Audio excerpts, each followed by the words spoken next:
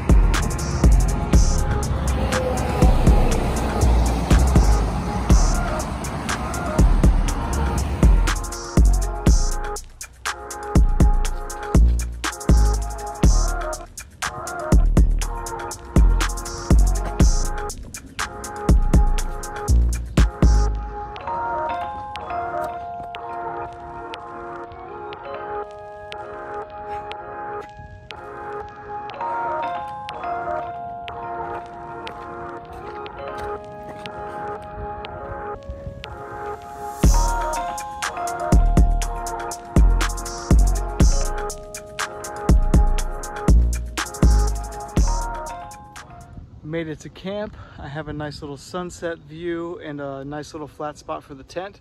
Only hiked a couple miles out of Duncannon. I was just enjoying the time with my mom. She came in, brought me shoes, put me in a hotel, and just took care of me like a good mama does. So it was really nice to hang out with her.